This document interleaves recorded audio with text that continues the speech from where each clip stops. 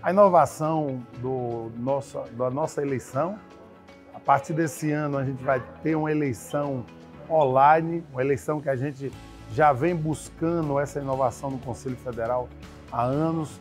Nossa frente parlamentar da engenharia, que a gente vai estar botando para frente no dia 21 de junho, muito importante lá no Conselho Federal.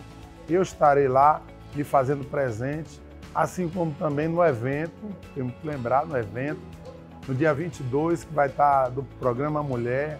E hoje, agora, à tarde, foi marcado por uma discussão muito importante, que quase a totalidade dos presidentes foram contrários ao aumento da anuidade ano que vem e que se flexibilize mais a questão do pagamento, principalmente com os descontos. Então, foi aprovado a proposta, claro que vai para o Conselho Federal, para os conselheiros baterem o martelo, e o Conselho Federal vem trabalhando aí forte para a gente alterar essa lei.